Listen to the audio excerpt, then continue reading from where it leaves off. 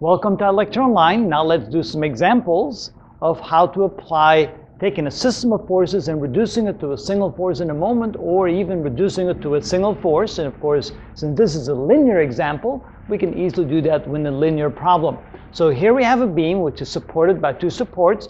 Where the supports are placed actually does not make any difference in order to find the moment about any point about the beam. Of course, if we're trying to find the moment about these two support points, then we would have to know where they are. Notice that the beam is subjected to two forces, and we can assume that the beam has no mass or no weight to make it simple. So you have 1,000 Newton force acting upward, 800 Newton force acting downward. Oh, I should say 100 Newton force. 800 Newton force acting down, 200 Newton force acting up, and a 300 Newton force acting down at the particular places relative to the left side of the beam. So what we're trying to do here is we're trying to find the force coupled system at A. In other words, the equivalent force and moment at point A, the equivalent force and moment at point B, and simply the equivalent force where we can eliminate the moment at the point on the beam, and we need to find out where that point is. Okay, first of all, we're going to find the resultant force. And the resultant force, since all the forces are acting in the vertical direction, the y direction or the j direction, we can simply add them up vectorially.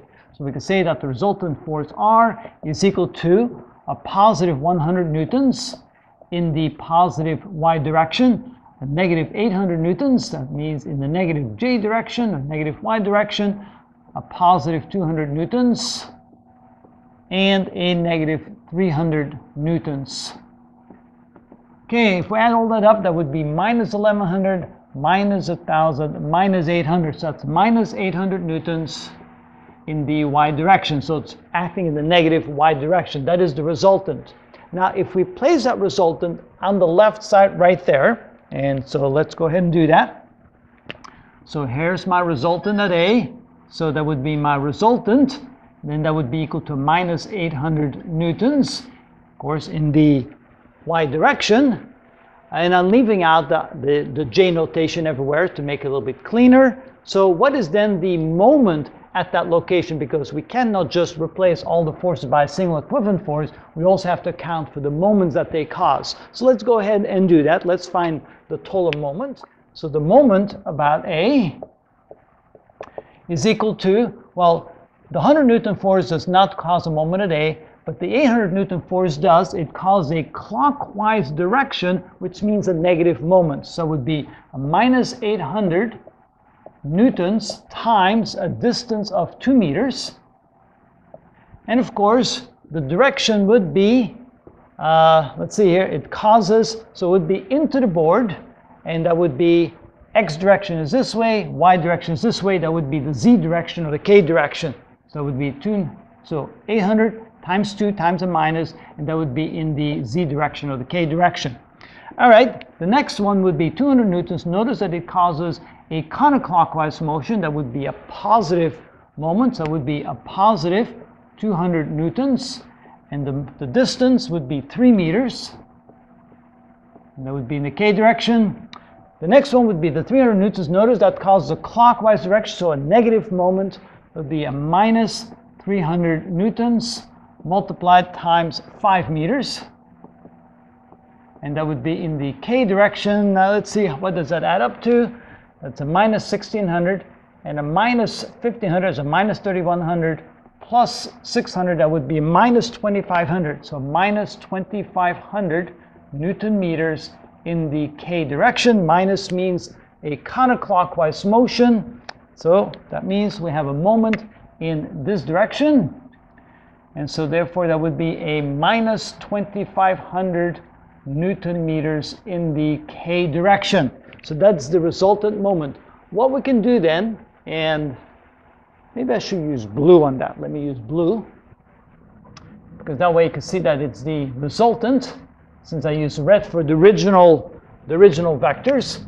So there's the moment, and I might as well write the moment about point A, and it's the resultant is equal to minus 2500 Newton meters in the k direction. There we go. So what we've done here is we replaced the four forces by a single force and a moment at point A. So that would be what we would call the force coupled system at A. We can now do the same at B, but of course to do that at B, we'll have to find the moment at B. The resultant will still be the same. The resultant will still be 800 newtons of force in the negative y direction. So the resultant is still equal to minus 800 newtons, and that would be in the j direction. I'll just put a little j on there like that. Okay, so let's find the moment at this location, the moment at B. So the moment at B would be equal to, now the 100 Newton force would cause a clockwise direction, which means a minus 100 newtons times 5 meters, because the 100 Newton force acts a distance of 5 meters away from the point, from the pivot point. That would be in the k direction. The 800 Newton force causes a counterclockwise direction, so that would be a positive 800 newtons, and that would be a distance of 3 meters away.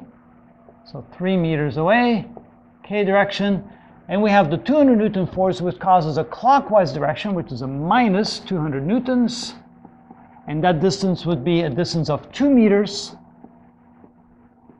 k direction. And so what would be the result here? We have minus 500 plus 2400, that's a minus 1900, minus 400, that would be minus 2300. Let me try that again. That would be 2400 minus 400, that would be 2000, minus, oh, that's a minus, that would be a minus 1500 Newton meters in the k direction. So that means that the moment at B, minus 1500 newtons, that would be clockwise direction, so that would be right here. So the moment at B, that would be the resultant, is equal to a minus 1500 Newton meters in the k direction. So now we have the equivalent force couple at B. We already calculated the equivalent force couple at A.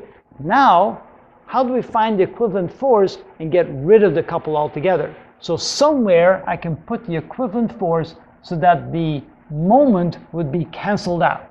How do we do that? Well, let's do it in reference from A. So let's say that we're going to put the force at some distance x. I don't know yet what that distance is, but I'm going to move it away from A, a distance x, and so my new resultant force will end up over here. So this is my new resultant force, and I'm trying to find out what x is equal to. Now, of course, by moving that, the resultant moment caused by this force, the resultant force, should be the same of the moment here at A. They have to be the same. So what I can say here is that the moment at A should be equal to the moment caused by the r vector. So that would be, and if I take the magnitude of that, that should be equal to x times the magnitude of the r vector. And the sense, of course, has to be the same. So I know that the moment at A is a minus 2500 Newton meters. So minus 2500 Newton meters. Now, I know what you're going to say. Wait a minute, then you put absolute value signs here, so you shouldn't have a negative number. Yeah, that is indeed true. But I do want to take into account the sense of the moment, which is a negative sense. And so this is going to be equal to x times r. Now, what kind of moment is r going to give me? Well, r will give me a clockwise motion or clockwise direction for the moment, which is negative. So I can say that it's equal to a minus. And the magnitude of r is, of course, 800 newtons. 800 newtons, which means I can find x by dividing 2500 by 800. Notice that the negative signs will give me a positive value for x, is what I want. So I can say that x is equal to a minus 2500 divided by a minus 800, which is equal to 3.125 meters. All right, 3 and an 8 meter.